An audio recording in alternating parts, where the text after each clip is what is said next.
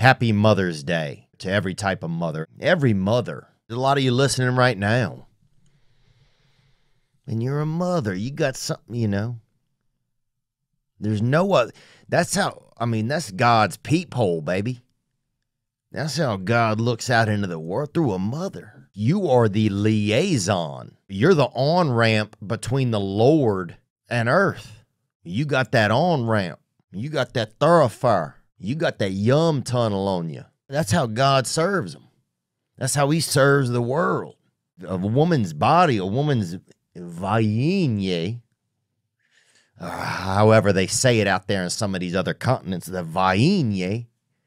That's how the, you know, that's how that's how the Lord, you know, that's how he just puts people on earth. That's God's last hand. That's his last. That's how he reaches out into the world through a woman, through a mother. That's really fascinating. If I told you there was a portal, right? Say I come up to you.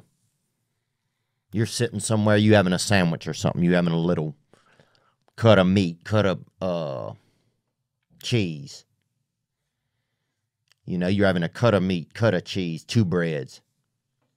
You know what it is, a sandwich. Say you're having that. You're sitting on a little riverbank or something. I come up to you.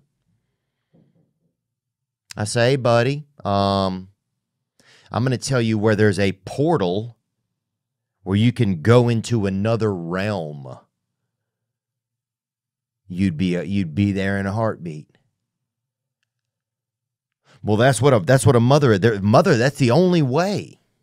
The only way to get from the brain of God, of the powers that be, of Mother Nature and Father Time, the only portal is through a dang woman, a mother. Or this bitch, as some people call her. I don't say that. Hope you enjoyed that video, and you can watch another. And you can watch this one, you can watch this one.